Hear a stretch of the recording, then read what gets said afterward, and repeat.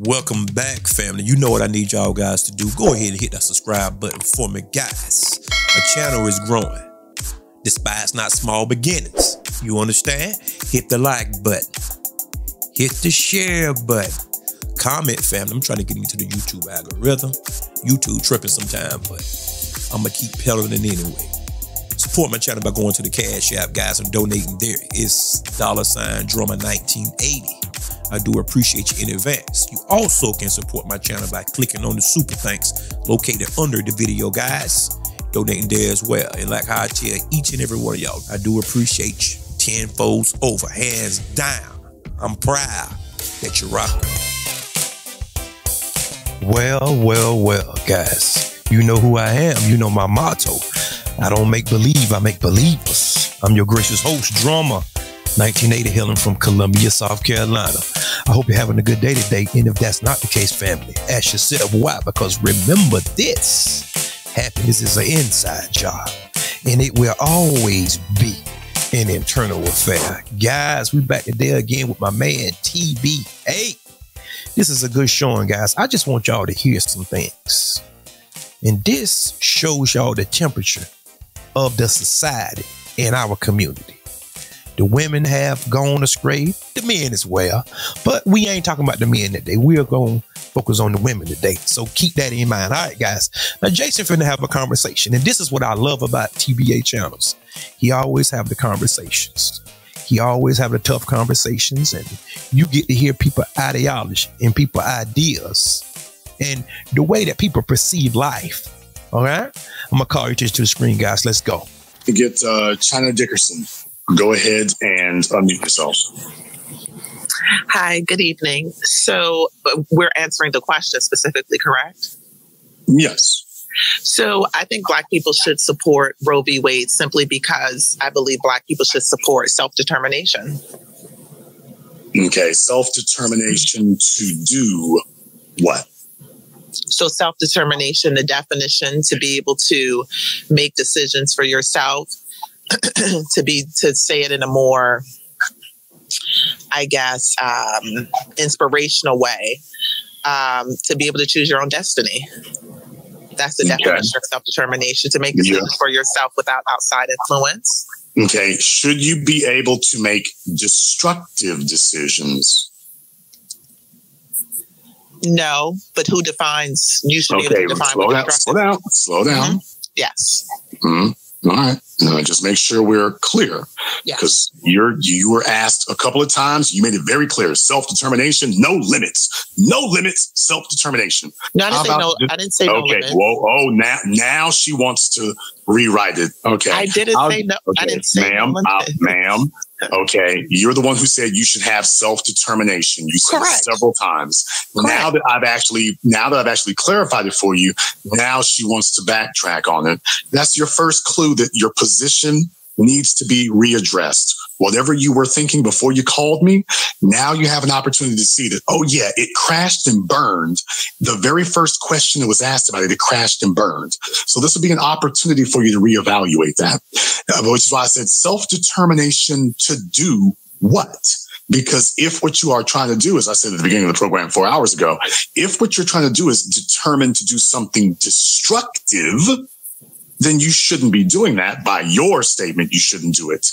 Is abortion constructive or destructive? Constructive. Okay. Show me the benefit that Black women who disproportionately have abortions, show me where they are disproportionately benefiting from that over other groups of women. Self-determination is about making decisions for your life, not in consideration of someone else's lifestyle. Okay, you have not told me where the constructive model. You haven't told me where the constructive part of that is, ma'am. You're talking in circles. My God, do anybody hear all this babble? See, whenever that you face with the real questions and people start trying to pin you down on something, people always try to run, especially with questions of this magnitude. Now, this is a very touchy and sensitive topic, guys. It's a very sensitive topic. And most people dare not to even touch this, but I'm one of those that will. When it comes to life, if it wasn't somebody that forced you, or either it's not life-threatening, there is no reason given under the sun that you should be able to delete someone. Just from a moral standpoint, I'm not going to even bring my faith in my belief system in this, but just from a moral standpoint, just think about this. Just wrap your head around this. We are here having a discussion on whether or not it is okay for someone to delete another innocent person. The love of many has waxed cold, guys. The love of many has waxed cold. The law is her body, her choice, right? So the power falls onto the woman. At the end of the day, it is the woman's decision to make. So the power falls on her. The man don't have no say-so whatsoever. The women have abandoned their womanhood, their motherhood. That's gone completely out the window. Education comes before life now. The way I look and what I want to do, everything that's self-serving to me comes before life. Even though I made the choice to lay down and do it, they use abortion as birth control. And y'all know that I'm not lying, because most women that go get abortions, it's not due to the fact that it's some type of life-threatening thing. No, it's because, it's a oops, baby, huh? Somebody don't want to hear this. Somebody don't want to hear this. Jesus Christ. Because it's a oops, baby. You just so cold-hearted and frigid. You are so self-serving and so self-centered until this sound foreign to you. You made a decision. You did this. You conceived. And now we got to have a conversation about, well, it's not really a baby until it's 3 months and the baby don't get a soul until all this stupid talk. You asked me constructive in comparison to another race of people. And I am saying self-determination has nothing to do with comparing your life decisions to someone else's life decisions. Okay, then how do you define constructive then, ma'am? Here's one example is that if I cannot medically carry the child. No, ma'am, I didn't say that. I said, how do you define a constructive event in a person's life? Something that benefits them, something that helps them, something that is adding to their life. Okay, then now explain to me how having an abortion helps, benefits, and adds to a woman's life. So the example I just gave, if it is medically destructive for me to carry the baby, then it would be constructive for me. That's only about 10% of cases. The other 90%. I'm giving you an example. You asked me. Okay, so you agree. So you agree then that we should get rid of the other 90% and only keep the ones that are a physical threat to her health. No, I do not. That's okay, then now, so now that's what I'm saying. So don't say that it's about that when that's not really what you mean. You asked me for an example of constructive. I gave you one example of constructive. Yes, but it was a dishonest illusion that you were giving. That was dishonest because it's not what you meant. You were actually giving a dishonest, deceitful It's not answer. what I meant. What you meant is abortion on demand. Not for her health, for any reason that they want to do it, not because their health is in danger. That was the deceitful part of what you tried to do. I stopped you from doing that. You don't mean for health. You just mean for any reason. Wow. Okay. I appreciate this conversation. Thank you for raising it. I'm very glad that you admitted to your position. I hope that younger females will make better decisions and be responsible, decent human beings, which can be difficult. Being a decent person isn't easy. It's easy to be a coward. It's easy to be a liar. It's easy to be a woman who doesn't care about anything other than herself. It's easy to use terms like self-determination when you really mean selfish. It's easy to be a reprehensible individual. It's hard to be responsible. It's hard to be honorable. It's hard to be decent. It's hard to construct something. Abortion is destructive, which is why when she was asked, where's the constructive part of it? She couldn't tell you what it was. It's easy to be destructive and deceitful. It's hard to be constructive and honest. Jason was cooking for certain. Did anybody hear that answer that he gave? He was talking to a demon, if you didn't know it. Wrap your mind around the fact that these people will literally shed innocent blood without any regard. You have to think about that. Guys, let me talk to y'all for a second. Because never mind them. Let's start with the head, huh? Did you hear what I said? Let's start with the head. If you find out a woman have shed innocent blood and deleted a baby, and you just met her or y'all talking to her, and then you find out that, you better run. Listen to me. You better run for your life, because if she would go the distance and do such a heinous thing, there is nothing off limits. I'm trying to tell you, listen at wisdom when it talk to you. I know what I'm talking about. If a woman goes to that length, the woman will do anything to you. You don't want to get involved with a woman such as that. I'm trying to tell you, you better listen at drummer. You better listen. I'm looking into the, you better listen. I'm talking to you. You better listen at me. Nothing is off limits after that point. Cheating? What is cheating? Because she shed innocent blood. So cheating is not that bad. She'll steal from you. She'll lie to you. She'll do anything. I'm telling you, don't open up Pandora's box, because you will discover some things that you despise in that box. Trust me. You don't want to go down that rabbit hole, okay? Wrap your head around this now, guys. And we have to sit here and have to try to rationalize and try. No, I'm not doing that. It's wrong. And that's where I stand with it. If it's not any medical issues, listen to me. If it's not any medical issues, if it's not life-threatening, you better have that baby. Now, I said earlier that I wasn't going to get into my belief system, either my faith system. That was on the first take. Now we're on the second take. Double take. Bars. Bars. It is our job to defend the helpless, the innocents. The baby don't know nothing. But yet, on the other hand, whenever your sons get killed in the streets, you having to feel, oh my God, but you done killed one or two though. God almighty, you ain't nothing but a hypocrite. A hypocrite. The working definition of a hypocrite don't make no sense. So diabolical. See, you buying into this system.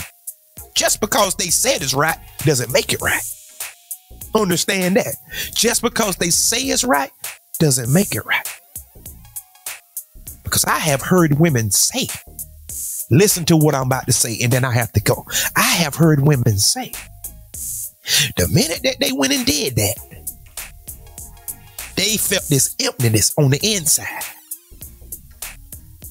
Because you know you're not supposed to do that. You know you're not supposed to do it, but you're taking the ways of the heathen. And the crazy thing is, whatever the heathen get, you gonna get. Because you have adopted their ways. So there is no distinction between you and the heathen. You sacrificing innocent life. It's nothing but Moloch Baal worship. That's all it is. Because what they do is take the blood and the parts and they sell them and do all type of stuff with it. You just don't know. I didn't know. I have heard women say it plagues them. It follows them. Some of them even say they can hear babies crying.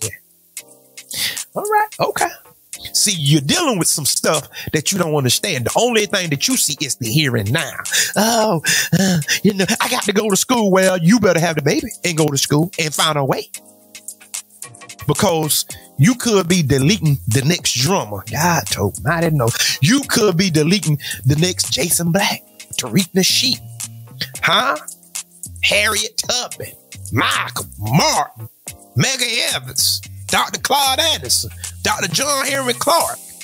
You could be deleting the next person that comes with a message. But instead, you worrying about yourself. Selfish. And this shouldn't even be up for discussion. This is foolishness. Do you hear me? This is 100% complete asinine foolishness. Buffoonery, if I ever heard it. We sitting here talking about whether it's right or wrong, or whether it should be. Wrong with y'all, man. Something wrong with y'all. And to be honest with you, I'm going to take it a step further than this. I hope judgment hit you. I hope your wound fall out. Huh? I said it. I hope your wound fall out while you're walking around. Hope it drop out. Your over shrivel up. I hope it, yeah, I said it. Because you ain't got no business doing that. Because it's one thing God hates, and it's shedding the innocent blood. He hates that. It's in the Bible. He hates it. He said, before you mess with one of my little ones, you would do better to tie a milestone around your neck and cast yourself in the sea. And you know what a milestone is. Let me put it in layman terms. Put 150 pounds of weight around your neck and jump in the ocean. You do better to do that, he said. But everything is about me, me, me. Okay. Keep on. Keep on going. Keep on going. I hope you become barren. That way you don't have to worry about deleting people. I hope your wound dry up like the Sahara Desert, like Death Valley. Hope it stopped working. I hope it stopped. Did you hear? I hope it stopped working. Let me go before I say something wrong. Guys, what do y'all think about this? Is this not crazy to y'all? Or is it just me? But this is foolishness to me. And I call it out every time I get a chance. And ain't nobody, listen, ain't nobody can convince me otherwise. And that's how I feel about it. God himself would have to descend from the heavens, from the third heaven, and come on down here, and he gonna have to tell me, drummer, it's okay. And I don't think he's doing that no time soon.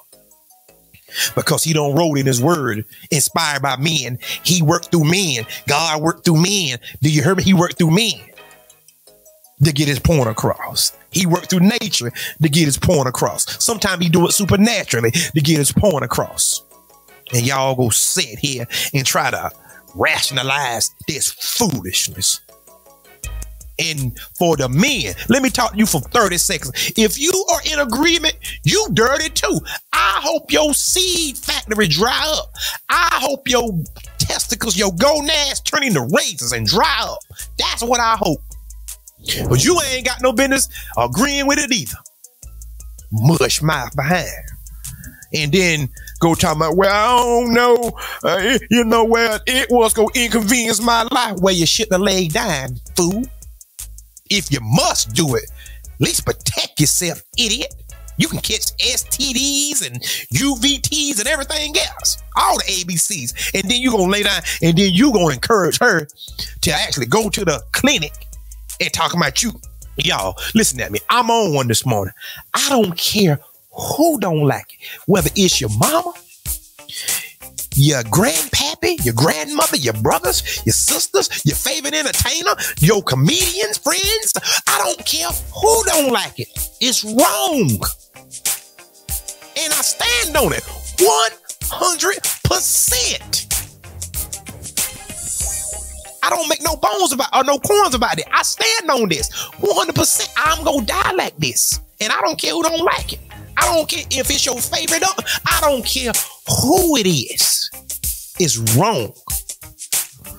No better than that, man. But guys, I'm gone this time. Until next time, peace. And remember, there is more.